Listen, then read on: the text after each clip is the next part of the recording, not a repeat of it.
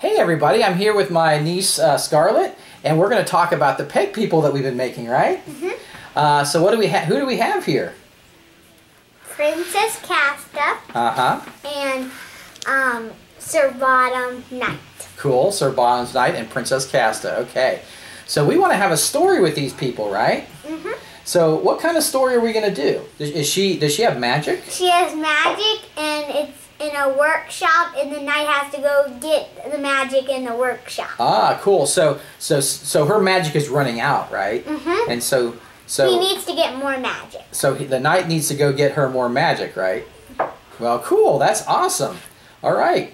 Let's head to the table. I'll show you how I made these people, and then we'll look at them in the adventure.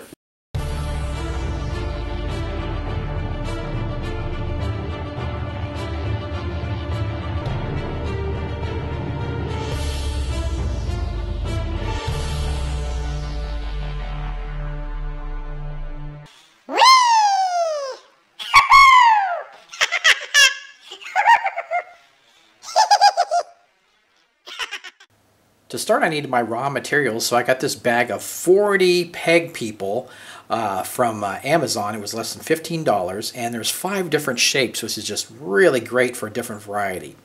Now I grabbed one to make our knight, and I've got a craft stick there that's it's not a popsicle stick, but it is like a semi-pointed stick from a pack of shaped wooden pieces I got from the craft store. Then I have 2 circular pieces, one smaller and one larger. And I have my goop here. I'm going to use that to secure the wood to the person. It's a really strong adhesive. So first I glued everything together. I glued this larger circle for the base. I glued the smaller circle for a shield. And I cut the stick in half so it could be the sword of the knight. So then I just glued that all together and we're good there. Now for the princess, I took the female shaped peg person. And then I have a little doodle that I got at the craft store. They have, like I said, they have all different kinds of different shapes. And I thought this would be great for the base of the skirt, as well as a nice base to hold her up so she doesn't fall over. So I just glued that together, and I'm all set. And now we'll head to the table and start painting those up. Okay, guys, Gracie and I are going to do some painting. And we're going to use our flesh tone on some of the wooden figures we've got. We've taken the wooden figures, and I've put them together and spray painted them with a flat gray. And we're going to use our flesh tone, and what I like to do is I like to shake it up so it gets the paint really nicely and mixed, and then take the lid off, and then I have paint. See that, Gracie? I have paint in the lid, right? Yeah. So we have our brush here, okay? That's mine. And we're going to use a flat brush, and we're going to kind of dry it off a little bit. We don't want it too wet, right? And then what you can do is you can stick it in the paint, all right? And then take it and you want to paint the heads of the people. Okay. Okay. Okay. I don't know if I can. So let's do it up here on the table so people can see. Okay. Okay. Okay. There you go. I don't know if they can see it. Yeah, they can see it. Okay. All right. So you just want to get the whole head painted. You want it just like a layer. What about the neck? Like think of a layer of paper. You can paint down to the neck. Okay. Yeah, paint down to the neck. Uh-oh. That's all right. There we go. Okay, so you have enough on there. You won't need any more paint. Just use the paint that you already have on the head. Okay. Okay, awesome. So what we'll do is we'll let that dry, okay? And then we'll paint the bottom part of the figure, okay? Okay. Okay. Now, when you paint, it can really help to spread the paint out if you take your brush and you go like this and you put it on and you go like kind of go like this. See how I'm going like that? See, it's not glopping up, it's spreading it out. Okay. Okay. Do you want to use that brush?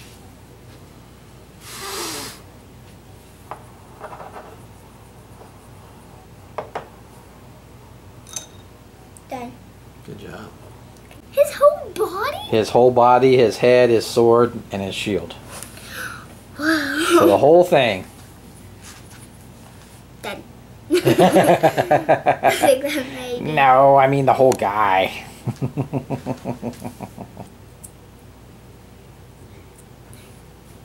think that's all of him. I think we got all of them. I think we did, yeah. All right, sweet. So I'm going to take over from Gracie and do some details. So here I'm painting the inside of the face mask of the knight, painting that flesh, doing the neckline of the princess. Here we go. Now I'm working on some detail on the knight, going around the face mask with some black. Got a very thin brush there. Oh, Gracie's grabbing some paints. We're working together. Okay, now I'm going to rim the eyes with some brown, dark brown, and do some more detail on the face. His fun bulbous nose and a wide mustache. Fun, fun.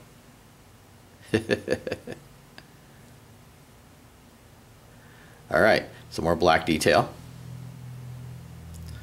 around the base of the helmet. And I'm going to do the visor.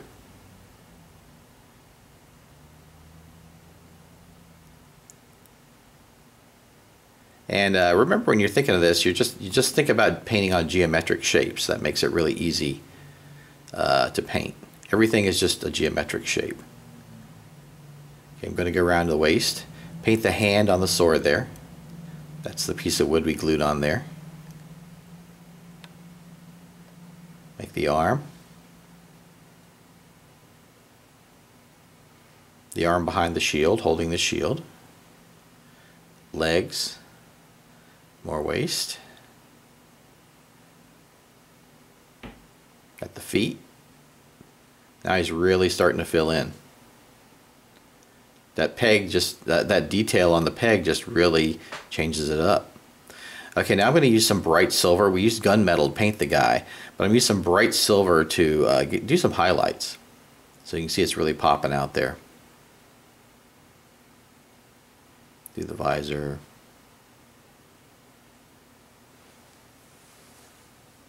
Looking good. Sword.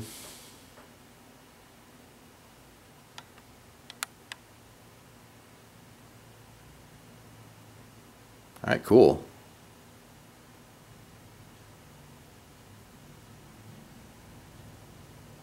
Nice. Now the princess, I'm going to do her sleeves. Use this darker pink here. I'm kind of doing these flowing sleeves. Like I said, just think of shapes when you do this. Paint this on. I'm going to do around her dress. Detail around her dress. Nice. Looking good. Alright, now for the knight, we want to paint the bases. I kind of want to do a stone-like texture, so I'm going to paint them with a black wash first, which is kind of a watered down black. There we go. Now going to do her hands. I'm not getting that detailed. Almost like a mitten.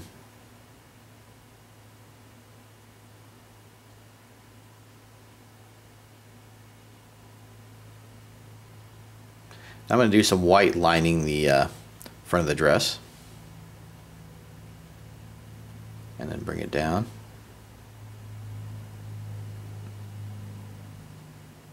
And do some detail around the bottom there. Little frills here on the neckline. Alright, she's really starting to fill in.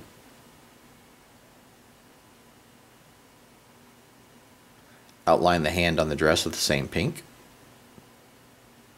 I'm going to do her lips. Little teeny lips. I'm going to do her eyes. Just almond shape.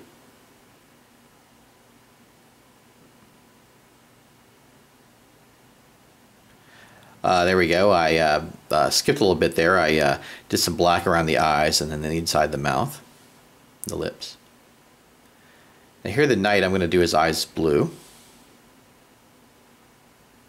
Put a dot in there.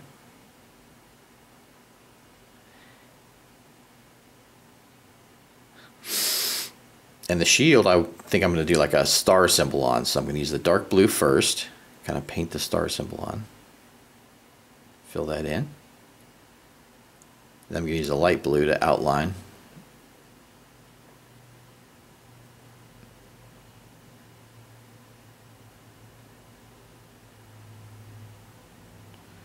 Nice. Fun, fun.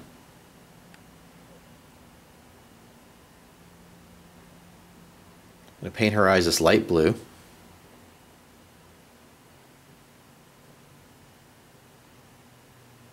There we go.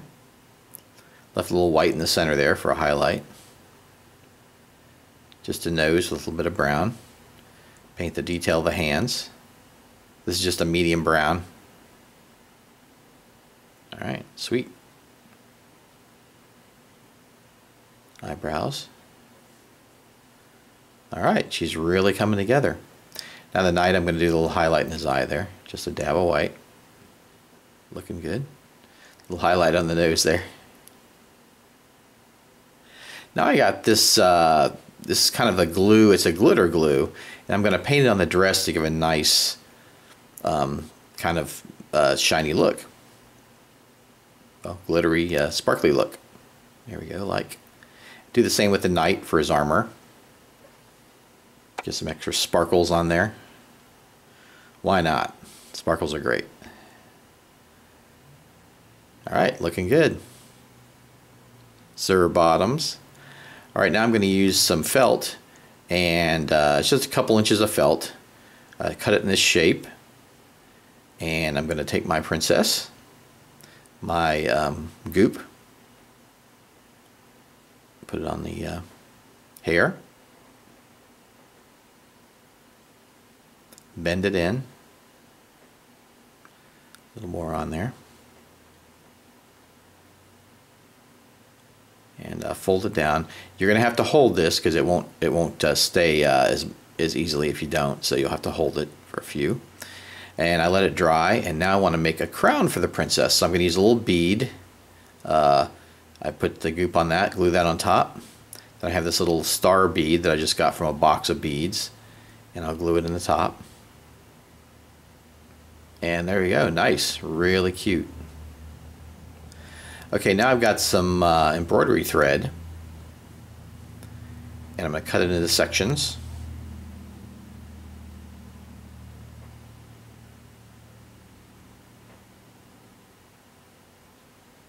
Okay, now I've got a little small bead here, but it's big enough that the embroidery thread can go through. I'm going to thread it through, and I'm going to pull it until I think it's long enough. I'm going to push it in there with the toothpick, get it all through. Okay, this is going to be Sir Bottom's little feather on the top of his head, so there we go. I cut it. Nice. I use my goop, put it on the top. The excess off. There we go. Nice, nice. Okay, now I want to paint that bead to match the rest, so I'm going to paint it with the bright silver. And that just blends right into the armor. Nice. Now here's some peg people I've done, and let's look at our ones we did for the episode. Princess Casta, I think she really came out cute, just really fun. Basic, you know, but it looks great. I mean, I think it's great for kids. It's what's great is for RPGing as well as playing with a toy. I mean, nice.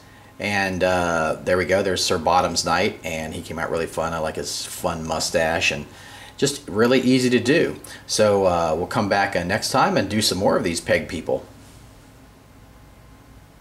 Hey guys, I hope you really enjoyed this special edition of the DM's Craft Peg People for the young at heart.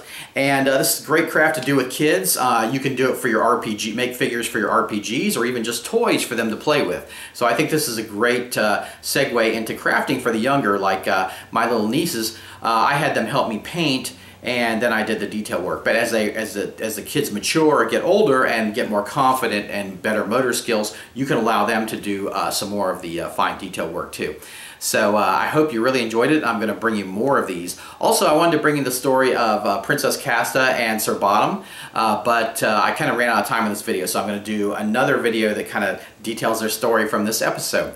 So that'll be kind of part 2, but a much shorter episode. So I wanted to also thank one of my biggest, youngest fans, and here she is. Hi, Saki.